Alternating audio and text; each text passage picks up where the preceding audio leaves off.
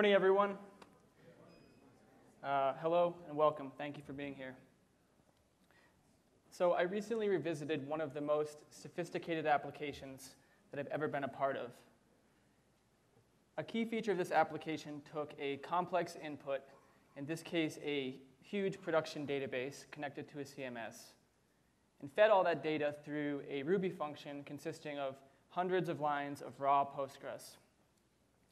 Took all that data and spit it out into a CSV file that was between 5,000 and 10,000 lines long, representing every possible permutation of the data, and so way too long to be read or reasonably understood by a human. So this was a complex feature in a complex application. Now, given that I was one of the original authors of this feature, you might think that it was easy for me to just jump right back in and start working on it again. But that was not my initial experience. And in support of this, I referenced something known as Eagleson's Law. Any code of your own that you haven't looked at for 6 or more months might as well have been written by somebody else. My point is that old code is challenging, and it doesn't matter if you wrote it or somebody else. We call this code legacy code, and many of us deal with it every day. For those of us who have not yet experienced it, let me walk through some of the hallmarks of a legacy code base.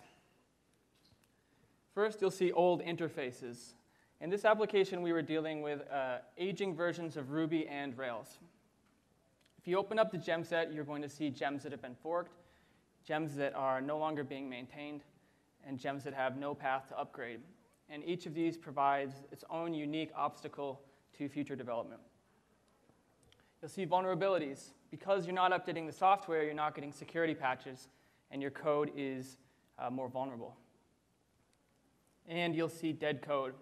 Poor cleanup over time leads to code that never, ever gets called. There's the saying, you aren't going to need it. Well, that wasn't followed, and instead waterfall was. And we have code that is reliant on abandoned design patterns and things that we now consider to be anti-patterns. So these are some of the downsides of legacy code, but there are some benefits too. And I would list these as profit and users. So starting with profit, a legacy application is very often an application that is making somebody some money. And if you're a developer working at a business with a legacy code base, the fact that you're there strongly suggests that somebody is making some money. And you hopefully have users who care. They've invested in your product, and they have a contract expecting it to do a certain thing time and time again. And that contract is very, very special. One thing I know for sure is that developing legacy code is inevitable. And I mean this in 2 ways. The first way is it's inevitable for you. If you are not working on a legacy code base now, if you stay in Ruby on Rails, that will be part of your career. And it's also inevitable for the applications themselves. I believe that no application is ever truly feature complete. We're going to always be wanting to develop and add features, and the progress is going to continue. When that happens, we hopefully have tests. In the application I was working on, we did, luckily. And we had coverage and design that still made sense to us a year down the road. But what happens if we don't? Well, now we're talking about something a lot worse, and that is untested legacy code. If you're going to continue developing a Ruby on Rails app that doesn't have tests, you're going to have to retroactively find a way to add tests, or you're going to break features and you're going to negate that contract between the application and the user. There are 3 types of tests most of us are familiar with: unit test, API test, and user interface test. Unit tests test individual functions and classes. API tests test the way that different parts of the application talk to each other and to external parties. And user interface tests, also known as integration test or feature test behavior from a high level. So if we needed to start from scratch, testing an untested legacy code base, are these 3 types of tests enough? Well, they each have their own individual shortcomings. For unit and API tests, there could be thousands of functions and endpoints. And you have to know which ones are actually being used, or you're going to waste your time running a lot of tests. For user interface tests, we have to know what a user actually does on the site. Figuring out which types of tests to write and in what order is hard and pretty subjective, and each type of test has its own unique blind spots. So I have a metaphor that I'd like to introduce now that I'm going to be using throughout my talk, and that is taking a watermelon and throwing it into a fan, a big fan that can chop up the watermelon, and splattering it onto a wall. Let me explain. So we start with a complex input. That is the watermelon in the metaphor. In this case, that's a production database connected to the CMS, that large production database. We take the watermelon and we throw it as fast as we can into the fan, and the fan can chop up the watermelon. Following along the metaphor, the fan here is that Ruby function with all the SQL. And then that splatters the watermelon onto the wall, and that is our complicated output, our 5,000 plus line CSV file. Now there's a feature of this type of system that's interesting. Changes to the fan are really hard to detect. So if I take a watermelon and I throw it through the fan today, and then I take another one and I throw it through tomorrow, if I examine the two splatters on the wall, it's very difficult to tell if the fan changed at all. But detecting changes to the fan are the only thing that the stakeholders really care about. They want to know that we can guarantee consistent output time and time again. Which leads me to a question. Are any of the traditional tests, unit test, API test, and user interface test, really equipped to cover this feature? Well, the closest is a unit test, but the isolation of a test database is never going to come close to the complexity of the production database, or the watermelon. The closest thing, but we have to test. And the reason we must test is because we want to keep adding features, while we also must preserve behavior. This is a problem. And so what are we to do? I have a solution, and it's something I've built in production called a goal master test. My name is Jake Worth, and I'm a developer at HashRocket in Chicago. This talk will be 38 minutes total and 61 slides. And this is not a Rails talk, it is a general programming talk. Here's my agenda. I'll start off by defining a goal master test. And then I'll talk about writing the test. And finally, I will discuss working with the test. Part 1, defining the goal master test. So to define this test, I want to talk about a test that is similar to a goal master test, and then use that definition to hammer out the definition for the goal master test. The seeds of this idea come from a book that came about in around 2005 called Working Effectively with Legacy Code by Michael C. Feathers. In the preface to this book, Feathers defines legacy code as code without tests, and that perfectly fits our working definition of untested legacy code. He sums up a key idea in the book with the following quote. In nearly every legacy system, what the system does is more important than what it's supposed to do. So the behavior of the legacy system isn't right or wrong, and those terms don't really have a meaning in a sense. It simply is what it is, it does what it does, and that is a contract with the user. This comes from a subchapter in the book about a type of test called a characterization test. And here's that definition. A characterization test is a test that characterizes the actual behavior of the code. Once again, it isn't right or wrong. It simply does what it does, and that is the contract that users have come to expect. In order to write a test like this, Feathers introduces a process, an unnamed process, which I'm calling the characterization test process. Here it is. Step 1, use a piece of code in a test harness. Step 2, write an assertion that you know will fail. Step 3, let the failure tell you what the behavior is. And step 4, change the test so that it expects the behavior the code produces. Here's what such a test might look like.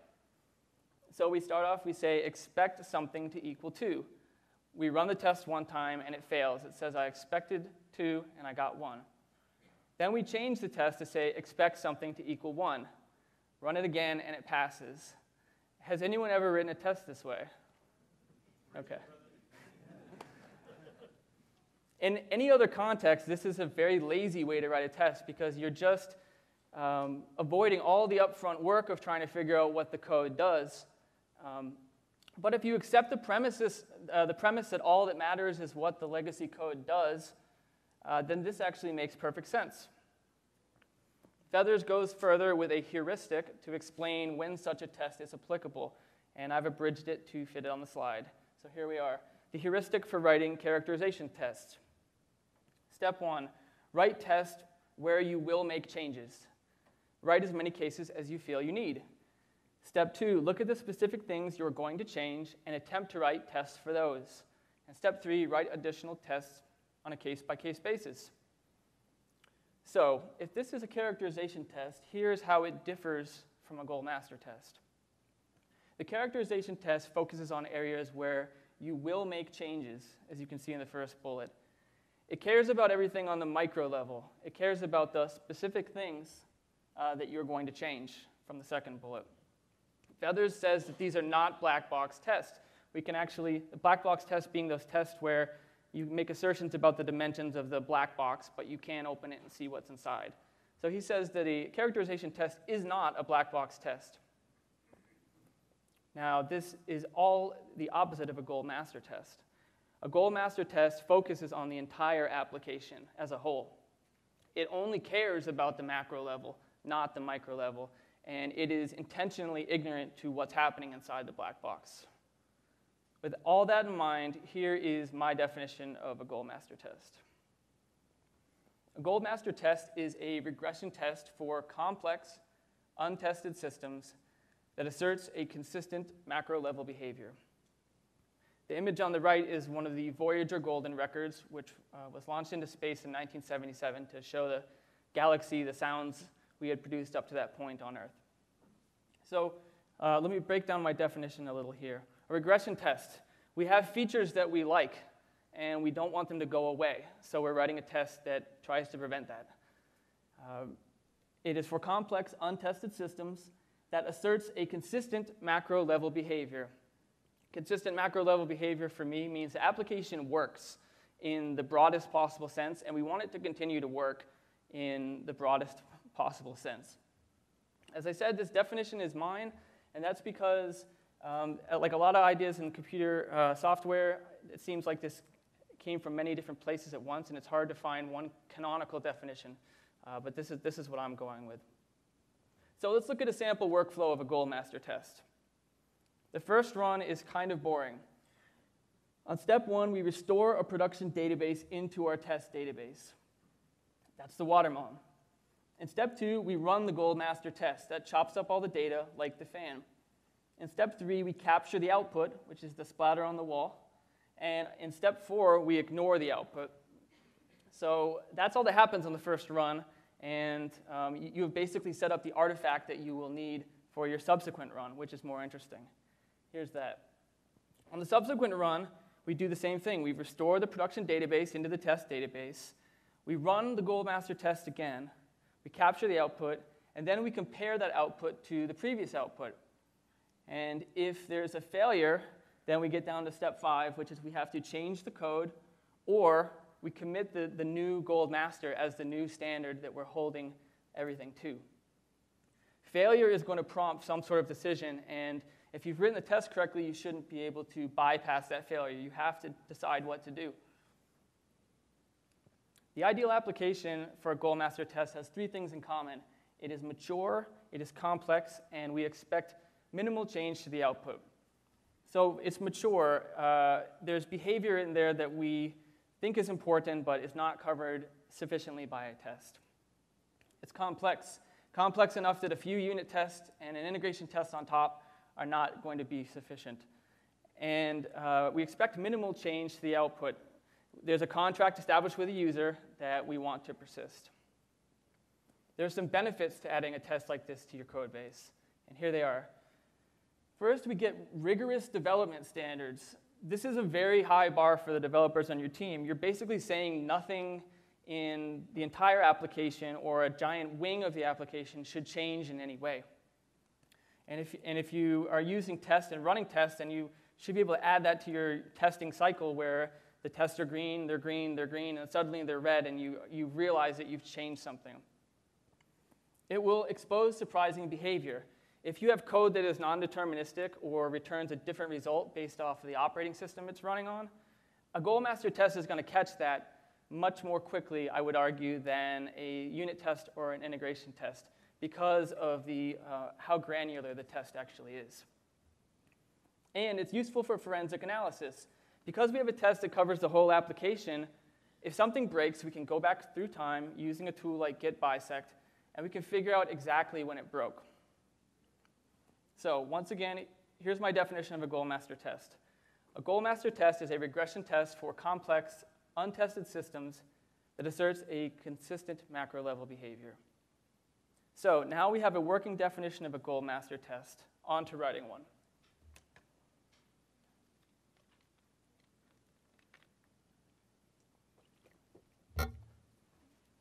So part 2, writing the test. We're going to be looking at a little code now in Ruby, RSpec, and Postgres. But quickly back to the feature. So we have a feature here that has a large production database. It's fed through a complex Postgres function, and it's output into a large CSV file. And this makes this application pretty much the ideal application for a goalmaster test. When I write a test like this, I like to break it into 3 phases: preparation, testing, and evaluation. So starting off with our preparation. We start off by, we have to build that watermelon. And the way that this works is we acquire a dump from production. So you get that from your production database server, and you pull it down to your local machine. The very first step is to scrub the database of sensitive information. So you want to get rid of email addresses, IP addresses, sessions, encrypted information, financial information. This is really, really important because at the end of the step, we're going to check in some or all of that database into version control. So if you don't scrub the data, it's a vulnerability. Very, very important. The way that I recommend doing that is to use a local database, a utility database that you can dump the data in, and then run a scrub script against it, which will make the process very repeatable, because this is something you will have to do more than once. So once we have that scrub data, we need to dump it out as plain text SQL. And on our team, we wrote a small rake task just for that export. So here it is. It's called createdb. We name a destination file, which is called gold_master.sql. And then we shell out using the pgdump utility. We list our sanitized utility database. That's where the production database is currently stored. We pass it some Postgres flags, and then we send it to our destination. Notice the Postgres flags is a bit of a hand wave. It's inside those 2 sideways carrots there. And that is because dumping a production database into a test database is going to take a small amount of data massaging. They're not the same environment, and that's going to differ based on your application. But I will post a link to a GitHub branch at the end of this, which shows an example of some flags that we found useful. So when this is done, we check that plain text SQL into version control. And this is the artifact that starts off the test. So next we move into our preparation, into our test phase. So I like to start with an empty test file anytime I'm running a test just to validate the setup. And here's what that empty test file would look like. So I'm describing a class called fan and a function called shred, and I'm saying that it produces a consistent result. And this is how I would start, and it should pass. Stepping into the test, the first thing we have to do is to take that production database and dump it into the test database. So here's a way that you could do that. We use application record connection execute. We pass it a here doc. We start off by truncating the schema migrations table, and we found that to be pretty much a guaranteed conflict anytime we try to do this. So we just empty out that table, and then we read our goldmaster.sql into the test database. The result of this is you have a test database that is full of your production data. And this is a richer testing environment than most of us have probably ever gotten to use before. So next thing we do is we perform the transformation, the fan of the metaphor. So we call the function, we call fan.shred, and we return it to a variable called actual. Now, fan.shred is written in such a way that it returns something meaningful, something we can make an assertion about. In this case, it returns that CSV output. So that's something you'll have to decide if you are writing such a test. And we assign it to a variable called actual. And that is what we're going to make our assertions about. So here's my strategy for making those assertions. the test can do two things. On the first run, it can generate the gold master. And on subsequent runs, it can compare the current result to the gold master. And this is a literal interpretation of that flowchart I showed earlier, where the test can do both things. It can make the gold master, and then it can compare the gold master. I like that because I like the developers who use the test to be able to run it every time without knowing what it is, without having knowledge about what a gold master test can be. I think it also makes it more easier to generate the gold master over time if you ever lose it or decide to change it. So that's a decision that we made. I would rather the test is always run rather than a bunch of information has to be absorbed first. So now that we have our actual variable, it's time to start making some assertions about it. So we list a file called gold_master.txt. That is going to be the location for the present and future gold masters. The first thing we do is we check to see if it exists. If it does not exist, then we write our actual to that file. And this is going to work on the first pass because the save will return true. It's kind of a no-op in a way. It just made a file for us to use. And that is the end of the first run. So the test passes and all is well. The second pass, again, is where things get a little more interesting. So our if our if is not true, so we move into our else. And if the goldmaster file exists, we read the file. Then we compare the goldmaster to actual. If the goldmaster file does not match the actual, then we write to the goldmaster file. And if you've checked in that goldmaster, then this adds unstaged changes to your version control, which you'll have to deal with. And that's a deliberate decision I'll talk about in a second. Finally, we make the assertion. If actual does not equal goldmaster, then the test fails. And it will fail pretty loudly depending on how you've written the test. This is the entire test file for people watching on the internet in the future. It is 19 lines. Next, we move into our evaluation phase. So on a stable system, this test should just be passing and passing and passing. And if it fails, that is an alarm that you have broken the contract with the user. And like any good regression test, it's simply trying to prevent that type of thing from happening. If it does fail, the checked-in gold master is going to be noted by your version control. You have changed that file, so you're going to have to make a decision. What happens then? Well, here's a flowchart to explain. So we start off with a test failure. We look at the failure and we say, is it a valid change? Is it a desired change? If it is a valid change, then we check in the new gold master and we can continue on our way. If it is not a valid change, then we need to pause and reevaluate. We need to grab a wrench and open up the fan and figure out what it is that we broke because we have broken the contract with the user. So now that we know what it's like to write a test, what is it like to work in a code base that has such a test? Part 3, working with the test.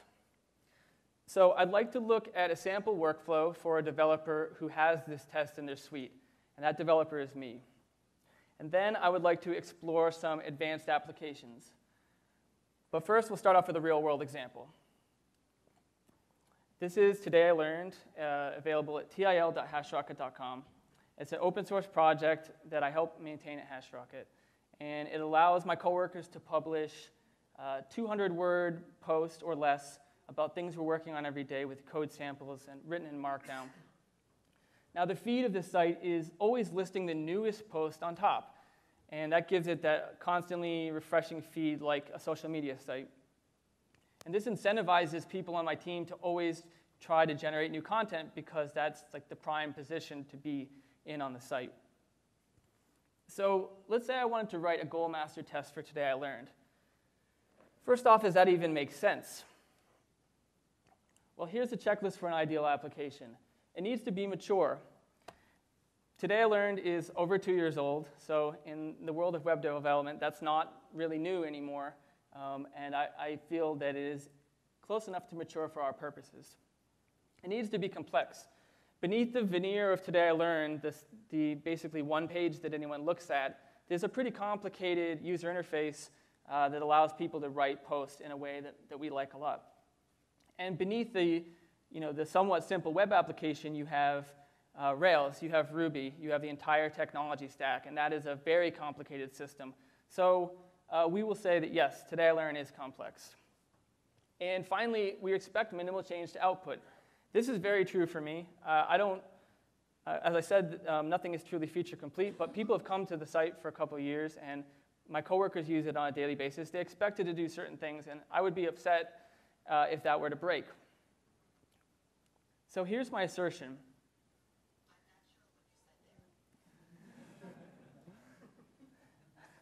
Here's my assertion. The home page, given the same data, should not change without us knowing why.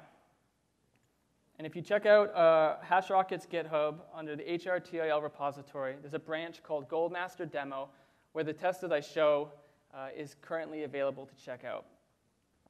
So there's an example test in the repo to look at. So if this is my assertion, if I want to say the home page shouldn't change without us knowing why, how would I go about writing a test that does that? Well, first we have to prepare. We have to get the production database dump. We have to scrub it of sensitive information. We have to dump it as plain text SQL, and we have to check in the SQL. This is the scrub script that I wrote for this test. It's called sanitized_production.sql, and it touches 3 tables in the database: developers, autumn sessions, and post. Developers are obviously our users, so I go through username, email, Twitter handle, admin, and Slack name, and I set them to somewhat innocuous values that are still unique for each developer. There's nothing in that table that's really sensitive, but I feel it's the best practice to just be scrubbing stuff as much as you can, because in a client project, this probably would have sensitive information. We use a gem called Autumn for our sessions management. That is both irrelevant, and I don't want to check it into an open source project, so I'm going to delete everything from there. And then finally, I delete from the post where the ID is greater than 200. And this is just data massaging. We have like 1,300 posts. I don't want to dump all those into the test database. I only want to dump 200 in. And that is a compromise that I'm making. I'm choosing a faster test, and I'm giving up having a perfectly accurate representation of the production database. But I know this application very well, and I know that nothing in the application cares particularly if there's more than 50 posts, which is the pagination breakpoint on pages that are paginated. So as far as Today I Learned is concerned, 200 posts is about the same as 1,200 posts. So to write this test, we're going to take almost the exact same path from the test that I showed before, except the thing that we capture has to be a little bit different. So we start off restoring the data. You don't have to read this because it's similar to my previous slide. We dump that production data into the test database. So we have the watermelon. Next, we visit the root path. We use the capybara method to visit the root path, which is aliased to the post path. And following Rails convention, that is the post controller index action. And this kicks off a very complex chain of events that ends with the browser having Today I Learned available to look at. So once we've done that, we need to make an assertion about what comes back. And we used page.html, another capybara method, to assign the entire HTML for the web page to a variable called page_HTML. Once this is done, we work through a similar type of conditional. On the first test run, we can generate the goal master, and on subsequent test runs, we can compare that to previous test runs. Here's that test file. Once again, it's on GitHub under the HRTIL repo. If any HTML changes at all on the page in any way, this test is going to fail. And I recently worked on a project where I had to come back and work underneath a test suite that had a test like this that I had written. And to my surprise, it was actually a really great experience. The test caught things when it should have caught them and allowed me to develop when I wanted to develop. So that was very reassuring. So let's take a look at an example workflow of a developer working with this type of test. So this is a video of myself working in Tmux a couple weeks ago. It's just like live coding, except there's no way I can make a mistake. Okay, so a quick orientation. In the upper left, we have the terminal. In the lower left, I'm running the watch command, and I'm watching lsal, which shows all of the files in the spec fixtures directory. And so every 2 seconds, that's going to update if there's a new file. Right now, the only thing in there is goalmaster.sql, but we would expect there to be a goalmaster.txt after the first test run that becomes our goalmaster. And on the right, we have the test. So the first thing we do is to run the test. And if this works, the test should pass because save returns true, or write returns true, and it will put a new file in that directory called goalmaster.txt. Okay, so there it is. So that passed on the first run. And if we run it again and again, if our code is deterministic on any machine that we run this on, it should continue to pass, and that will give us that nice virtuous development cycle that we have when we're working in a test harness. So the test should pass on the second run, and the goalmaster.txt should not change because it doesn't need to change. At this point, we want to check in the goalmaster. This is an artifact that we will be using for every subsequent test run. So we'll check in that file.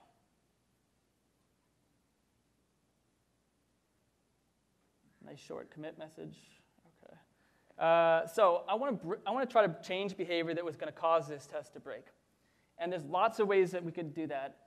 We could change the template. We could change some of the data. We could change many different things. But for me, I think an interesting thing to change would be to change the controller action. So this is the post controller index action. This is the thing that actually creates the home page. And if you look on line 25, we assign an instance variable posts. We get our post with some stuff that's eager loaded. We limit it by a scope called published. And then on line 28, we order the posts by published at.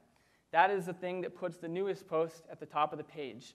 And if we were to change that, the goalmaster test should definitely break because all those posts are now in a different order. The titles, the developer names, there's no way that this should pass a goalmaster test. So let's imagine an enterprising young developer comes into the team and says, I think we should order these by likes.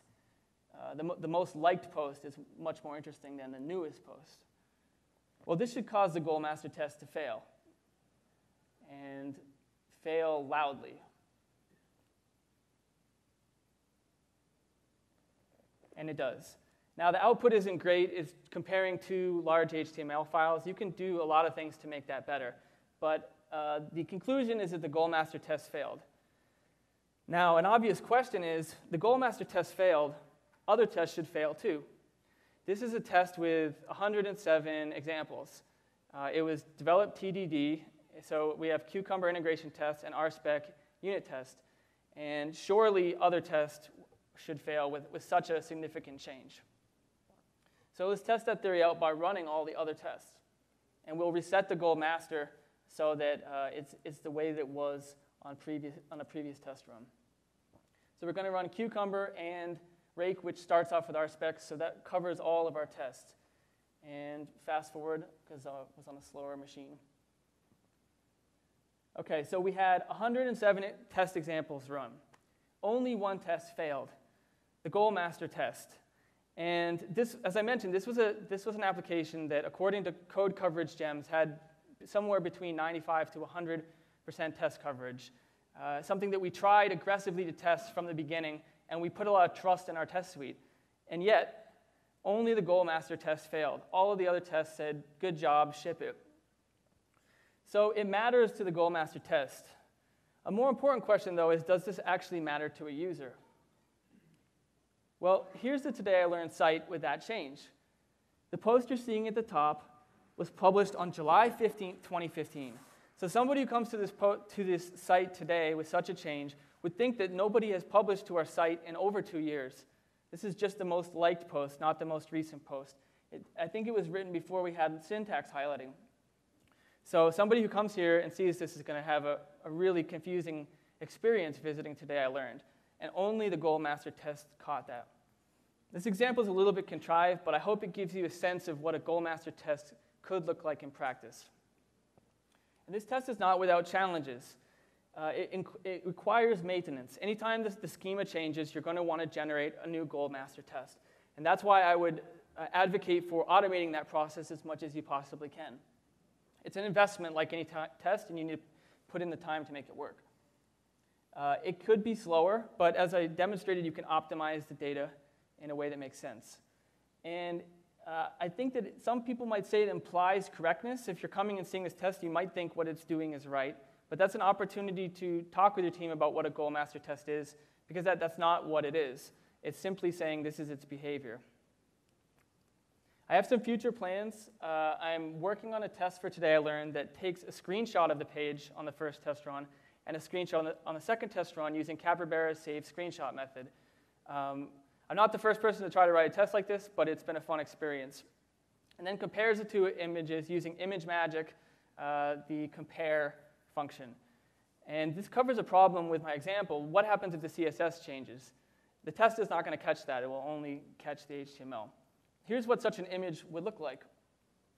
So here's Today I Learned failing on a subsequent test run. And the stuff that is different is in green. The thing that I changed here was I removed a Google font that was included and was shown on every site. And so since the browser didn't have the Google font to use, it tried to use whatever font it thought was best. And that changed the way that the header looks and almost every part of the post. So that's a small, tiny little change that someone could make accidentally, but with this type of test, you would catch it. So to wrap up, if you have a mature, complex, and stable application, consider goal master testing. It can simulate a much larger test suite if you don't have one to start with. And from my experience, just writing the test is going to tell you some surprising things about your code. And if I could go for a slightly broader conclusion, I would say that applications of the future are going to require creative testing strategies. Many, many Rails applications are in the situation that we've talked about today, becoming legacy applications with no test suite or partial test suite, and development has to go forward on those. There are new frameworks and ideas also coming along that are continuing to challenge the boundaries of what a test can be. That's what I came here to RailsConf to talk about, and I would love to talk more with people who share that interest. Before I go, I'd like to say thank you. Thank you to RailsConf, to HashRocket, to Brian Dunn, Noel Rappin, Sandy Metz, and Jennifer Hart at the University of Chicago. And thank you for coming.